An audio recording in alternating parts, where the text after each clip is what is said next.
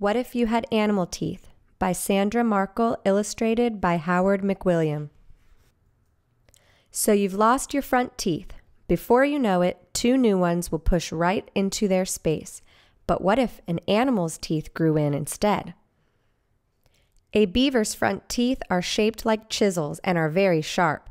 They're perfect for biting off bark and cutting down trees. A beaver's front teeth have a coating that contains iron. That makes them super strong and orange.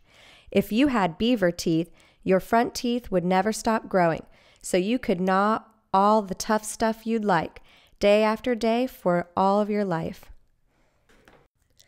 A great white shark's front teeth are like all its others, 2 inches long and an edge like a steak knife. They are great for biting through super thick things like an elephant seal's skin. Great white sharks get new teeth about every 100 days. That keeps their bite at its sharpest. If you had great white shark teeth, you'd never have to worry about losing a tooth.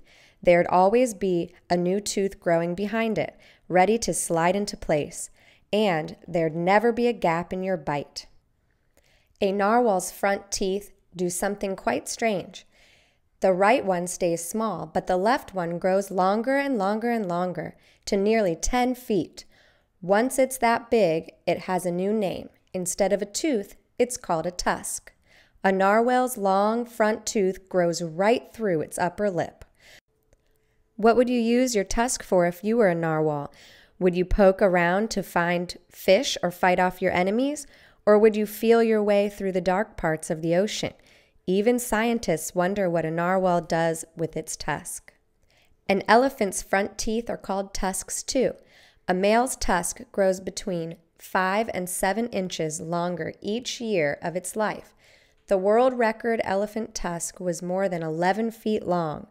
They're great for digging water holes and pulling up tree roots to munch. Elephants are right-tusked or left-tusked, meaning they use one tusk more than the other.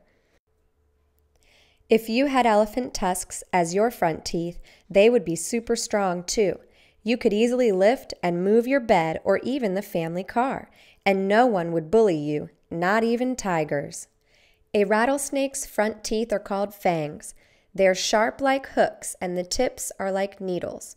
They fold up like a pocket knife when the snake closes its mouth and snap forward when it opens wide. When folded back, a rattlesnake's fangs slide inside fleshy covers. That way the needle tips don't nick the inside of a snake's mouth.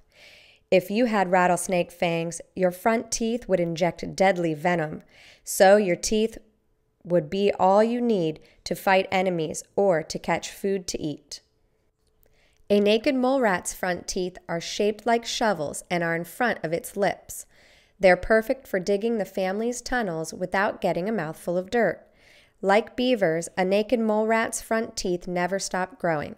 Biting hard roots and bulbs wears the teeth down so they don't get too long.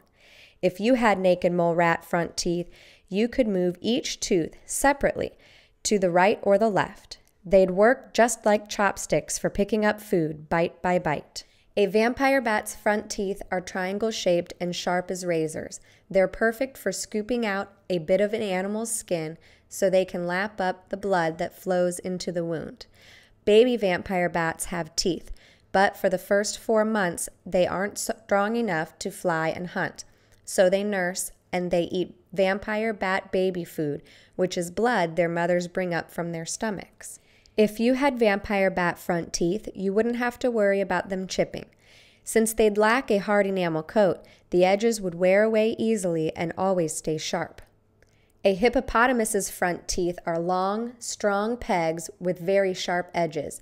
They're powerful weapons, so opening wide to show them off helps hippos scare away their enemies and the males to win a mate.